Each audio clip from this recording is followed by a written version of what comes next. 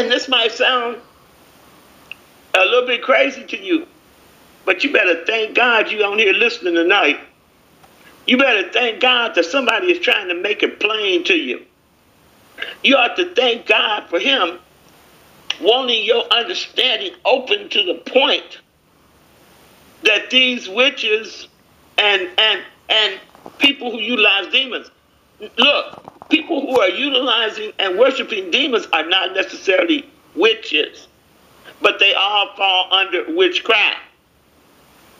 Because a Luciferian will not say that or identify with being a witch. A Satanist will not identify with being a witch. Because they consider themselves more highly evolved than just pure witches. They fall into the category of wizards and sorcerers, necromancers and diviners, brothers and sisters. And with that information right there, I want to pray this prayer, breaking any covenant or agreement with Satan. Because I can assure you of something. I do deliverance every day.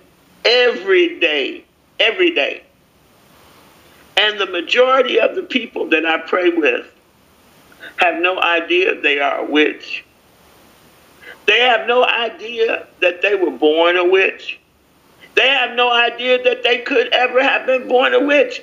And the big problem comes in is you don't know, brothers and sisters, what your grandmother 10 generations back did.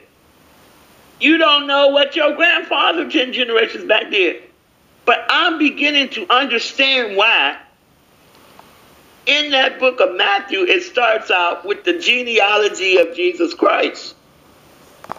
I'm beginning to understand that God had to come down 42 generations to find a body that could be covered by his Holy Spirit that could contain the seed of Jesus.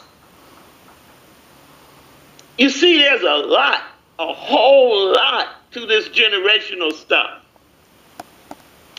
Example, I've been teaching this, and a lady sent me, she went to the doctor about a week ago, and she sent me the form she had to fill out. And the form she had to fill out was asking her about the genealogy of her family with regards to cancer and heart disease. Did anybody in your family have heart disease? Did anybody in your family die from cancer? Did your mama have heart disease? Did your daddy? You know why? Because that doctor, that hospital knows something. And this is what they know.